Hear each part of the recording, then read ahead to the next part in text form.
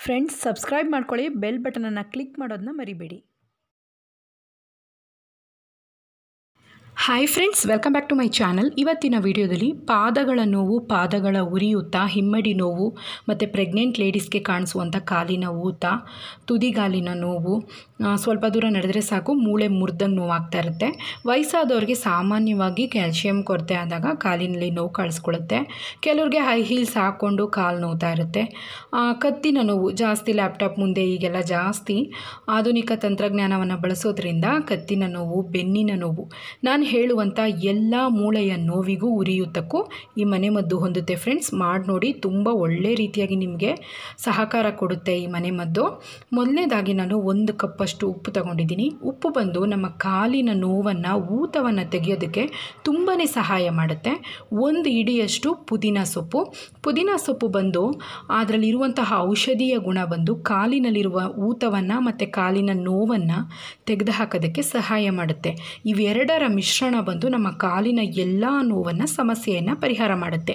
ಮೊದಲನೇದಾಗಿ ನಾನು ಒಂದು ದಪ್ಪದಾಗಿರೋ ವೆಸಲ್, ಇಲ್ಲ ಅಂದರೆ ಈ ಥರ ದಪ್ಪ ತಳ ಇರುವಂತಹ ಒಂದು ಬಾಣಲಿಯನ್ನು ತಗೊಂಡು ಅದರಲ್ಲಿ ಮೊದಲನೇದಾಗಿ ಬಿಸಿ ಆಗೋಕ್ಕೆ ಆದಮೇಲೆ ಉಪ್ಪನ್ನು ಹಾಕಬೇಕು. ಸಣ್ಣ ಪುಡಿ ಉಪ್ಪು ಹಾಕಕ್ಕೆ ಹೋಗಬೇಡಿ, ಕಲ್ಲು ಉಪ್ಪೇ ತೊಗೋಬೇಕು. ಕಲ್ಲು ಉಪ್ಪು ಅರ್ಧ ಬೆಚ್ಚಗೆ ಆಗ್ತಿದ್ದಂಗೆ ಪುದೀನ ಸೊಪ್ಪನ್ನು ಹಾಕಬೇಕು. ಮೊದಲೇ ಪುದೀನ ಸೊಪ್ಪನ್ನು ಹಾಕಬೇಡಿ. ಕಲ್ಲುಪ್ಪು ಬಂದು ಒಂದು 60-70% ಚೆನ್ನಾಗಿ ಬಿಸಿ ಆದಮೇಲೆ ನೀವು ಕೈಯನ್ನು ಅದ್ರ ಮೇಲೆ ಇಟ್ಟರೆ ನಿಮಗೆ ಕೈಗೆ ಬಿಸಿ ಶಾಖ ಬಂದು ತಾಗುತ್ತೆ. ಅದಾದಮೇಲೆ ನೀವು ಪುದೀನ ಸೊಪ್ಪನ್ನು ಹಾಕಿ ಉರಿಬೇಕು.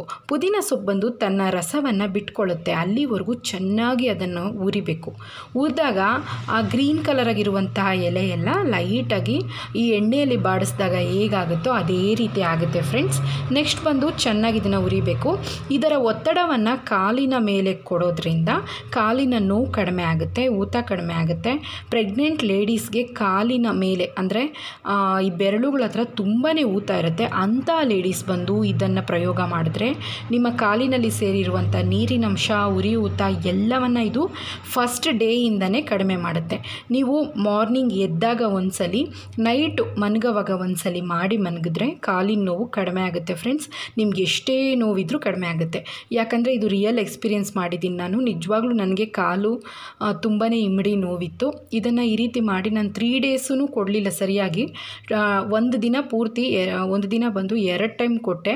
ನೆಕ್ಸ್ಟ್ ಡೇ ಬಂದು ಒಂದೊಂದು ಟೈಮ್ ನಾನು 3 ದಿನ ಟ್ರೈ ಮಾಡಿದ್ದಕ್ಕೆ ಬೇಗ ಮೇಲಾಯಿತು ನನಗೆ. ಇದರ ಶಾಖ ಬಂದು ಔಷಧಿ ಅಂತಲೇ ಹೇಳ್ಬೋದು. ಈಗ ಬಂದು ಇದನ್ನು ಒಂದು ಕಾಟನ್ ಬಟ್ಟೆಗೆ, ಅಂದರೆ ನೀವೊಂದು ಕರ್ಚೀಫ್ ಆಗಲಿ, ಇಲ್ಲಾಂದರೆ ಕಾಟನ್ದೊಂದು ಚೌಕ ತೊಗೊಂಡು ಅದರಲ್ಲಿ ಇದನ್ನು ಹಾಕ್ಕೊಂಡು ಟೈಟಾಗಿ ಗಟ್ಟಿಯಾಗಿ ಇದನ್ನು ಕಟ್ಕೊಳ್ಬೇಕು. ಬಿಸಿ ಇರಬೇಕು. ನೀವು ಆರಿದ ಮೇಲೆ ನೀವು ಮಾಡಿದ್ರೆ ಪ್ರಯೋಜನ ಇಲ್ಲ. ಇದು ಬಂದು ನೀವು 2 ಟೈಮ್ ಬಳಸ್ಬೋದು ಫ್ರೆಂಡ್ಸ್. 2 ಟೈಮ್ ಹುರಿದು ಮಾಡ್ಬೋದು. ಬೇಡ ಅನ್ನೋರು ಫ್ರೆಶ್ ಆಗಿ ಮಾಡ್ಕೊಳ್ಳಿ. ಬೇಕು ಅಂದರೆ, ಇಲ್ಲ ಅಂತಂದರೆ ಪುದೀನ ಸೊಪ್ಪಿನ ಕೊರತೆ ಇದೆ ಅಂತಂದರೆ ನೀವು ಬಂದು 2 ಟೈಮ್ ಇದನ್ನು ಹುರಿದು 2 ಟೈಮ್ಗೆ ಇದು ಸಹಾಯ ಆಗುತ್ತೆ. 3 ಟೈಮ್ ಬಳಸಬೇಡಿ. ಇದನ್ನು ಎಸೆದು ಬಿಡಬೇಕು. ಆಮೇಲೆ ಫ್ರೆಶ್ ಆಗಿ ಮಾಡ್ಕೊಳ್ಬೇಕು.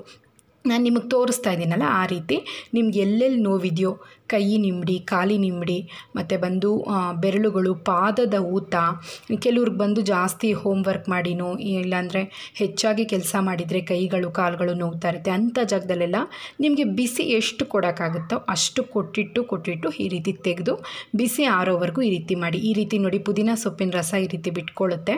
ನಿಮಗೆ ಚೆನ್ನಾಗಿ ಮೇಲಾಗುತ್ತೆ. ಫಸ್ಟ್ ಡೇನೇ ಮೇಲಾಗುತ್ತೆ. ಈ ರೀತಿ ಮಾಡಿ ಫ್ರೆಂಡ್ಸ್, ಒಳ್ಳೆ ಬೆನಿಫಿಟ್ ಸಿಗುತ್ತೆ ನಿಮಗೆ. ಇದನ್ನು ಮಾಡಿ ಒಂದು 3-2 ಅವರ್ಸ್ ಬಿಟ್ಟು ಮತ್ತೆ ಇದೇ ಏನು ಮಾಡ್ಕೊಂಡಿದ್ದೀರಾ ಬಟ್ಟೆಯಲ್ಲಿರೋದನ್ನ ಮತ್ತೆ ಇನ್ನೊಂದ್ಸಲಿ ಹುರಿದು ಈ ರೀತಿ ಮಾಡಿಕೊಂಡು 2 ಟೈಮ್ ಬಳಸಿದ್ಮೇಲೆ ಎಸೆದ್ಬಿಟ್ಟು ಫ್ರೆಶ್ ಆಗಿ ಮಾಡ್ಕೊಳ್ಳಿ. ಓಕೆ ಫ್ರೆಂಡ್ಸ್, ಈ ರೆಮಿಡಿ ಇಷ್ಟ ಆಗಿದರೆ ದಯವಿಟ್ಟು ನೀವು ಟ್ರೈ ಮಾಡಿ ನೋಡಿ. ನನ್ನ ಚಾನಲ್ಗೆ ಸಬ್ಸ್ಕ್ರೈಬ್ ಆಗಿ ಫ್ರೆಂಡ್ಸ್. ಬಾಯ್.